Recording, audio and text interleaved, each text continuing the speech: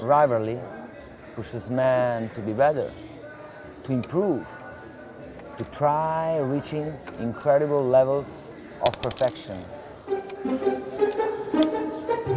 In art, rivalry between geniuses has often resulted in masterpieces. Indeed, it was a rivalry between two men that transformed Rome into the most beautiful and modern city of 17th century Europe.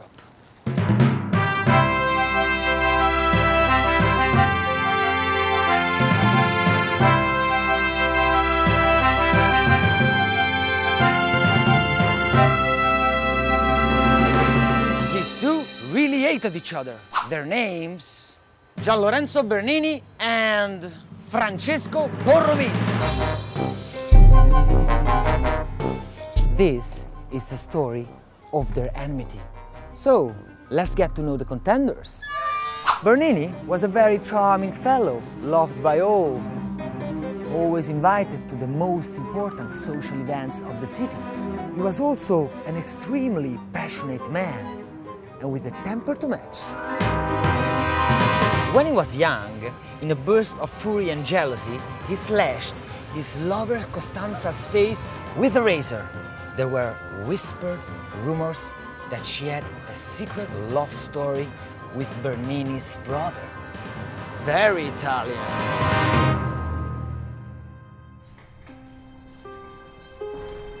But most of all, Bernini was a fantastic sculptor. Probably the most talented genius of Italian art after Michelangelo's death.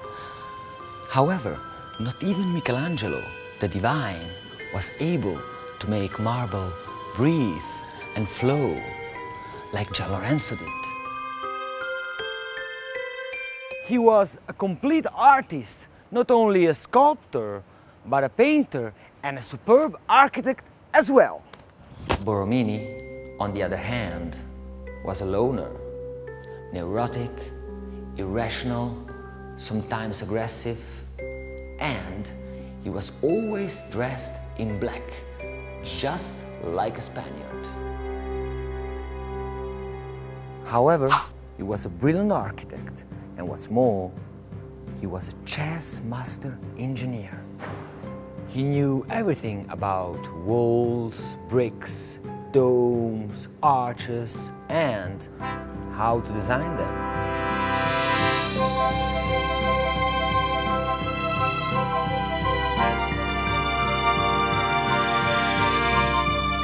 His reputation was of paramount importance for him.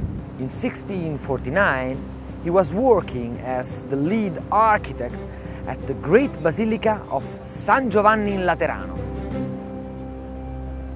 One night, he caught one of his workers, Marco Antonio Bussone, smashing a huge stone against the church's brand new decorations.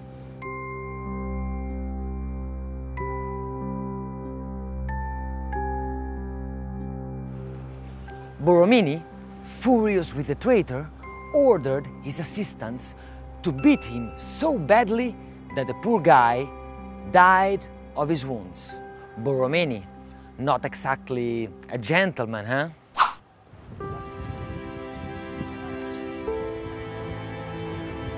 We are now in front of the Barberini Palace, built for Pope Urban VIII.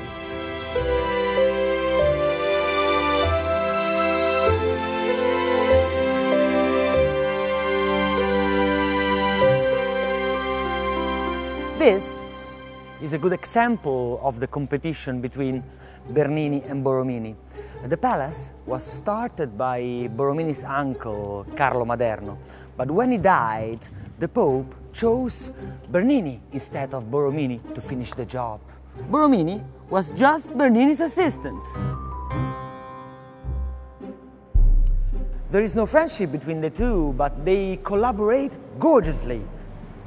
Bernini needs Borromini's capacities as both a builder and a designer. Borromini needs Bernini because he is giving him the chance to work on a fantastic project. Incredibly, the palace is a successful mixture of their very different approaches. This is Bernini's staircase, a massive squared project. 62 wide steps leading guests to the piano nobile, with statues of Greek gods and heroes standing as silent observers along the way.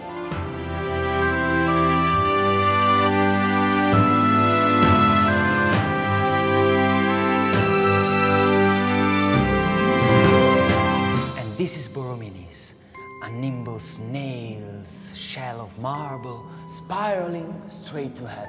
Style Wars, the classic and adorned versus the fluid and simple.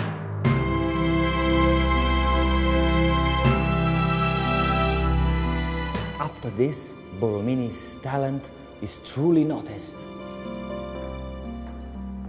Eventually, in 1634, he gets his chance to shine. Not far from the Barberini palace, the order of the Trinitarians decide to build a church and a monastery. San Carlo alle Quattro Fontane.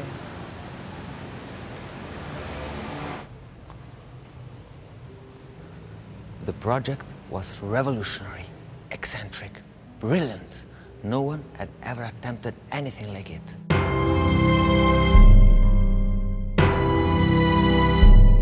Borromini was the architect of choice. Well, of course, he works for free and with low-cost materials.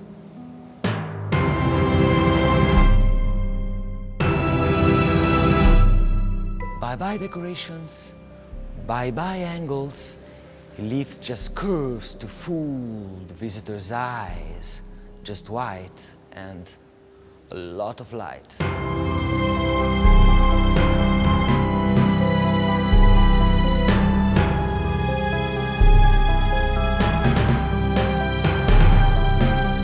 He breaks with the classical geometry of Renaissance architecture.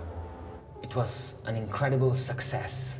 Now Borromini is a star.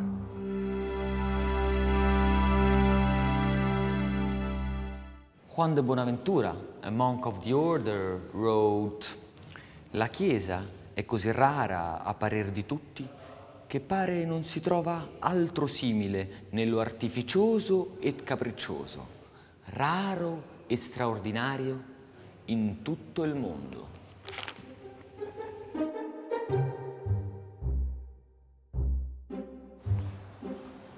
To Bernini's eyes, Borromini's success was unacceptable.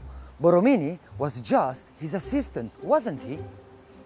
Some years later, he gets the chance for revenge, building a new church 300 steps away from Borromini's San Carlo, to prove himself and all of Rome that he was better than his enemy.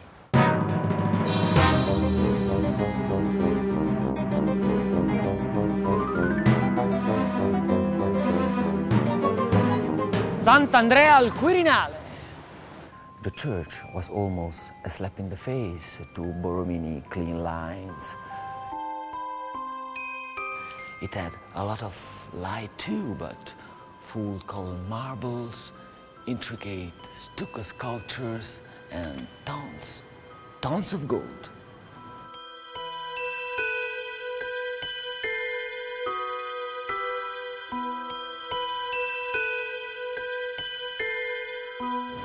So, who won? If there's ever been a winner? Who became the favorite of the popes?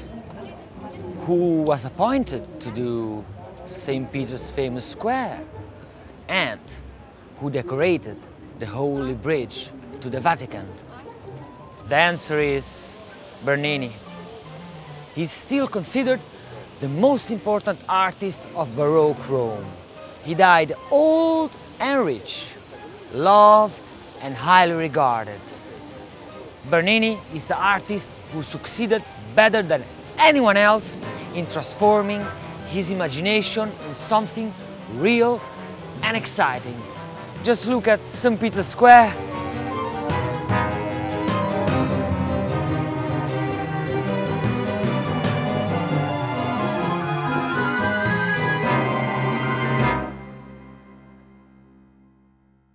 And Borromini?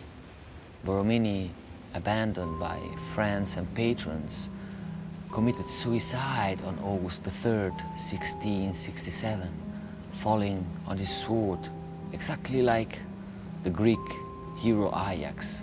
Depression and bad temper destroyed him.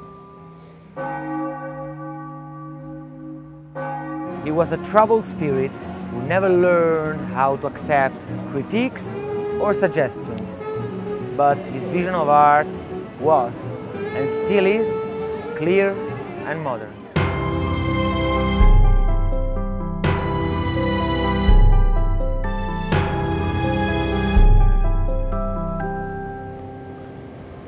And who wins now? Borromini speaks to your soul. Bernini captivates your eyes. The choice is yours. A legacy of masterpieces. Two geniuses. Two different ideas of architecture. One city, Roma.